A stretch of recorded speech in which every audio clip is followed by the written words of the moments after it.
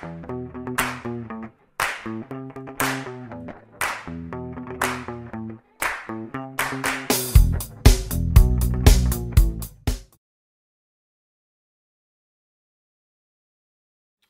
my rosebuds. How are you? Welcome to couponing. This is Splint Rose. Hope you're doing well. I'm doing pretty good. I went over to CVS, and these are the items I picked up. Now, the card that I used, I had already used it before, so I didn't get my extra bucks for having bought the Gain Flings or the Tide Pods or the Tide Downy. Now, I could take it back for $5, but I don't think I will, and I'm going to tell you why. Because this particular transaction that I did here, I only paid $19.47 for all of this. And I got back $10 for this. But I got to tell you about that in a minute. I got back $10, so it's like I paid $9 for all of this. So sometimes we have to let stuff go. I mean, I didn't get the $5 back because I used this particular card the other day, which was Sunday. And then I used the same card again today because I had some coupons that were from the coupon center that I was able to use. So I said, let me use this card anyway, guys. I don't know. $5, I think I'm going to let that go. But let me just tell you what I did. Okay, so this week, the Gain Flings are on sale for $5.94. I bought 4, so when you buy $20 worth, you're supposed to get $5 back. But because I had used the card already, I couldn't get the $5 back. Then the Tide Downy, which is here and here, I could have done the same thing. This was $11.94, and these were $5 and no, they were $4.94.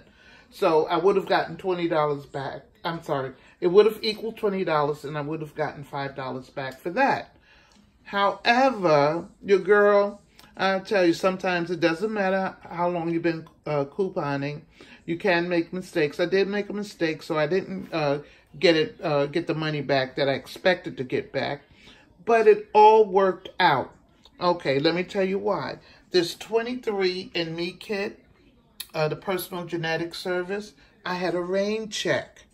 Remember when they had these things on sale during, it might have been Black Friday, or either it was around Christmas time. They were $29.99, and you got $29.99 right back. So I figured I was going to make some Extracare bucks, and this kit would be free, which it did end up being free. So that was $30 I got back for this kit, and the cashier, who is a sweet friend of mine, ended up just taking that $30 for this and applying it, and I ended up getting it free. Anyway, I had coupons. I had an 8 off 60. He used the $20 and the $10. I had $5 in Extracare bucks, and I even had a 30% off, which took off $3.10. 1, 2, 3, 4, 5. Anyway, I got, I used the coupons. I had some, no, I had one Tide coupon that I used on those, a $2 off one.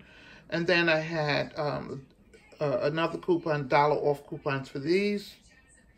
And my price came out to $19.47. But I got back this $10, and that brought me down to $9.47. So why would I complain? I won't complain. I will just leave it like this. And be mindful the next time, which means that because I didn't use my other cards, I can use them to pick up some more of these products. Because I'm all out of my Tide, I don't have any more. My pods, I just about gave them away to my cousin. And so I have to replenish, and that's what I'm doing. All right, so tell me what you think, guys. Think I should go back just for $5 when I ended up paying $9 for all of this, including the genetic service kit? I don't think it's worth it. $29.99, $11.94. These were what, $5.94, or either those were. I don't. Yeah, $5.94. I just don't think that I will. Even if you tell me I should, but I don't think I will. All right, guys, I love you much. Remember, have fun shopping. Don't forget to subscribe. Thumbs up the video. Press the notification button so you'll be notified whenever I put up a video. And yes, this was a CVS haul, just in case I didn't say it. All right, guys, I love you much, and I'll see you in the next video. Bye-bye.